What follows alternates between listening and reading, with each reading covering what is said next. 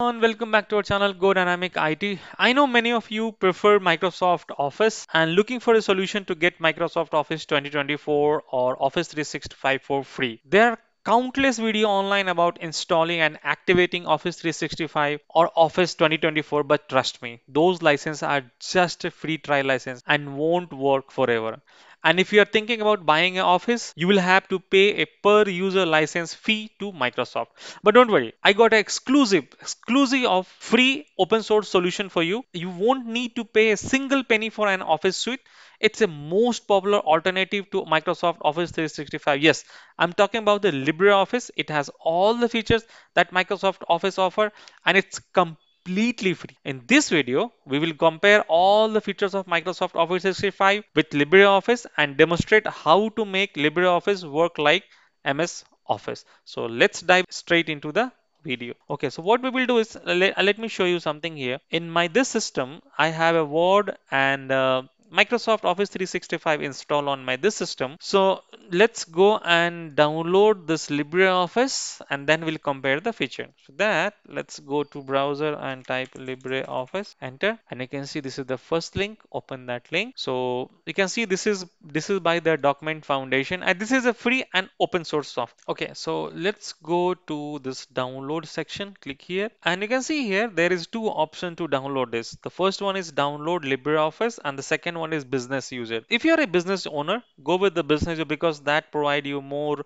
robust and formulas and other stuff. But for the regular user or day-to-day user, you can go with the LibreOffice. And this is available for Android and iOS, and this is available for the Chromebooks also. Okay, for since we are using for the Microsoft Windows 11, let's go with the LibreOffice. So this Office, this is the latest version which we are as of now is available is 24.2.4, and this is for, you can see, ideal for home user, student and non-profit organization. Wherever you have a other office which is 7.6.7, this is for your business purpose, right? You can say this business deployment. And if you're a business owner, if you're tested and proven that this is good, you can take the support. They have a support also, so you can take this support from the LibreOffice. They have a partner support partner, so you can click here and you can go and take the support from them. So okay, so for us, let's download this Office for a student and non-profit. So click on the download here, and this is going to download. So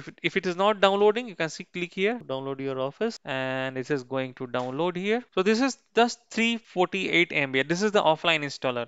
It's not going to download or install anything from the internet. This is one time. Okay, so download is completed. Let's go ahead and install it. Okay, this is the executable file. Okay, go ahead and execute it. You have all the permission to install it. Click on the next, go with the typical installation and create a shortcut on desktop, and it's going to install it. Validating the install. It should be the quick one. Let's minimize this. Okay, so you can see this installation is completed. Click on the finish. Okay, so we have a Office. You can see this is Office LibreOffice suite, and now when it's open, that this is the interface which you get. So you can see the first one is your writer document. This is your Word document. This is the Calc spreadsheet. This is your Excel, and this is the Impress presentation. This is, as its name says, this is about your PowerPoint. This is your drawing. A drawing is something like, this is similar to your Corel Draw and all. This is not exactly, but similar to that. And this is a math formula, and this is your base database is your near.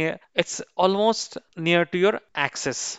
MS Access. Okay, so now let's open this writer. Okay, so now you can see this interface. Isn't it look like very similar to your Office, MS Office, right? You can see you have a view, then you have insert, format, style, table, form, tools, window, and help. So let's compare side by side. So if we can add it here and open the Word here, I have Word installed on this system. Okay, very sad. You can see this says that there's one more day to go, and after that it will block me to accessing this Microsoft Office 365. This is sad, right? That is what I'm trying to bring this exclusive free Office for you so that you will get benefited. So let's close this one and open this document, and now you can see that like this. The top one which you see, the one which you see, this is the Microsoft Word, and this is your LibreOffice. What difference you see here on this one, right? So it's look very similar, isn't it?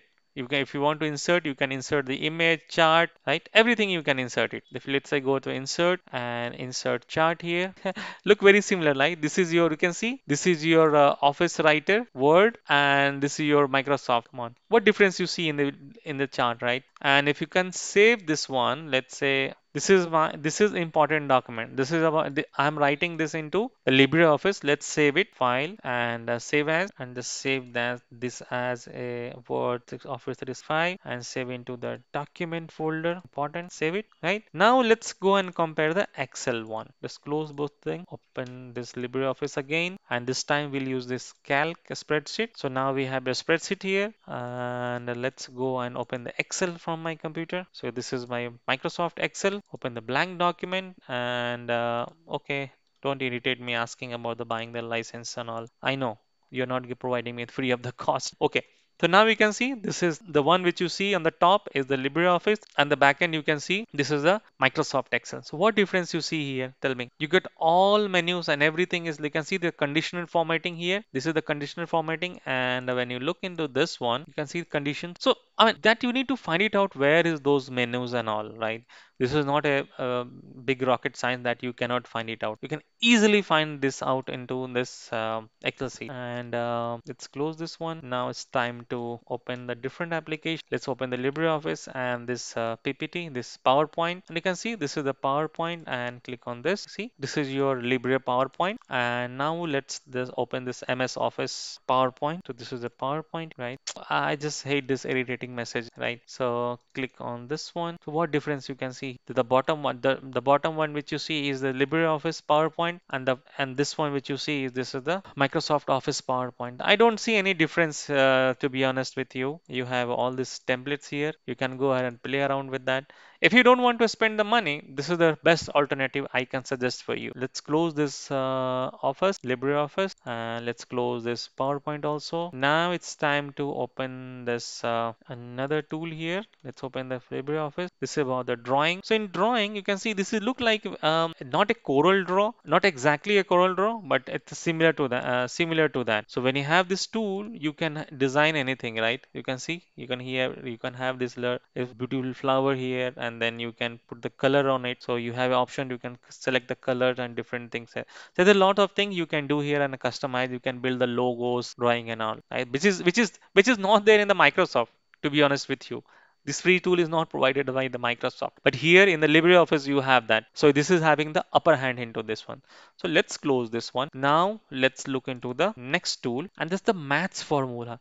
And I'm, to be honest with you, I know the pain of the math teacher or the professor to set the questions in the question paper, right? But here when you look into this one, you have a formulas given here, not a formula but a free options given here.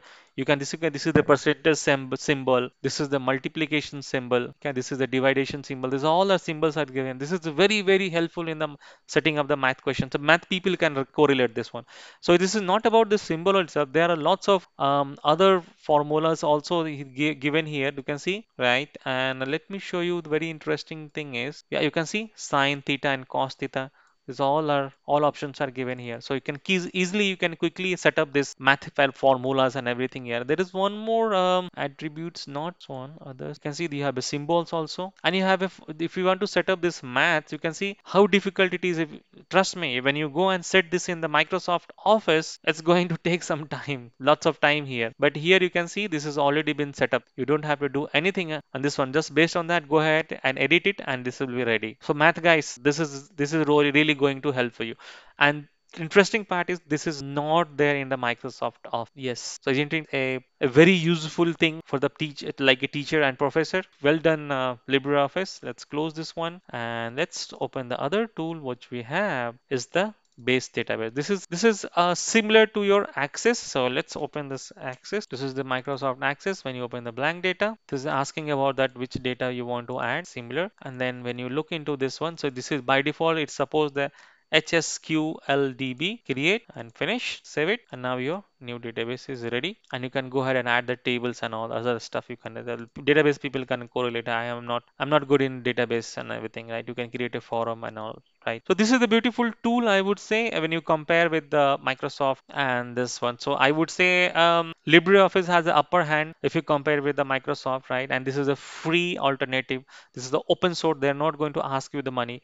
And if you want the support from anything, you can go ahead and contact their support. I think you have to pay some amount and get the support as well, right? So you have to just pay for the support, not for the product. So one more thing which I would like to tell you here before we go off. So when you have a Microsoft LibreOffice, in your case, by default, when you save the document, this will save you as a ODD format. So when you click on this any of this format, any Word, Excel, or PowerPoint, and click on the Save As, by default, it will save in the ODF format. I mean, this is the LibreOffice format. But what I did is I have done some setup so that it will only save in the Microsoft Word format. So for what we have to do is we have to open this LibreOffice. This is the default interface. Go to the tools, select the options here. Inside the options, you have to come down. You can see the load and save. Just click on the plus button and you have to go to general. Inside the general, we have to save this always save as and select this Office Word 2010 or 365. You have to go ahead and select this one to 2010-365, and this is support the docx format, right? This is our Office 365 support this docx format, right? So let me show it to you. So quickly open this Excel file, and let's open the blank one. File and save as. You can see this Excel and look into this doc. When you look into the Word document, click on the file, save as, and you can see this the docx format. So when you save any file over there, you can open it.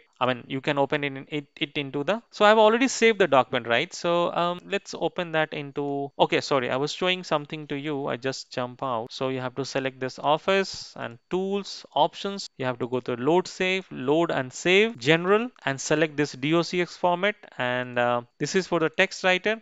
And just click on the Apply and OK. That's it. So by default, your all the format will be saved into a Microsoft Office format. So now, as I said that we have same one document, right? So flowchart. Where is our flowchart? I've saved in the document folder if I remember correctly. Where is that? This is the text document, imported document, I think. Let's open this one. Let's open with the Word, and you can see this document I have created into LibreOffice, but I can easily open it in the Microsoft Office 365, and I can do the vice versa, right? Isn't it easy and beautiful feature? I would suggest not to go here and there. If you want to pay for Microsoft Office, go ahead and pay and buy the license. But if you want to use the free and open source Office software and save some money, go ahead and use the LibreOffice, right? So that's it for today's video. If you found this video helpful, please subscribe for more videos like it. Feel free to share your thoughts or suggestion in the comment below and let me know what topics you would like to see in the future video. Thanks for watching the video. See you in the next one.